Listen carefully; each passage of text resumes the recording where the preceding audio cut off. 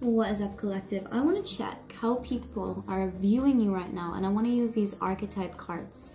Okay, let's see. What is the viewer's energy? Like, how are people perceiving the viewer? What's going down, down, down? That's the dead end. I love it. Okay, so first of all, nothing can... Oh my lord. The Destroyer. So you have some pretty dark... The mother is underneath that. The dark mother. Oh, I love that. Okay, there you go. Okay. The dead end. And let me grab the tarot here and we'll dive into this. First of all, your energy. You've got the creator as well that's peeking out.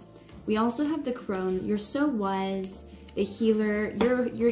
You're full. You are brimming with healing wisdom. Okay, I'm getting this. You're someone that's very wise, very mature. Okay, but also people feel like people cannot really touch you. You have a lot of boundaries. Yeah, you're you cannot, do not touch my collective, okay? It's like that type of energy, all right? Touch not my anointed. The Destroyer, okay? Destructive capabilities, but destruction is a form of creation. So people are seeing you as very willful, okay? You're very powerful. Let's see what comes out in the tarot. This is interesting energy. Okay. You could be a single parent. We have the mother here. You could be an older parent as well. I'm getting that as well. Like you've had children in...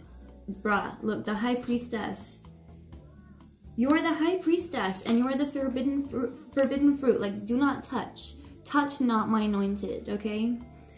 It's like people are irked by you. 8 of Cups, you're a loner. Or you have people that have left your life, they're looking in and they're like, yeah, don't touch here. Do not touch, don't go there. You have very strong boundaries. You're very psychic, you're very tapped in.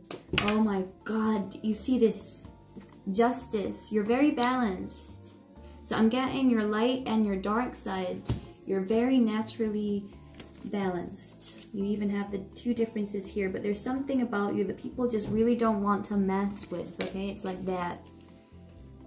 Okay, you're the type of person that your cutoff game is just too strong, right?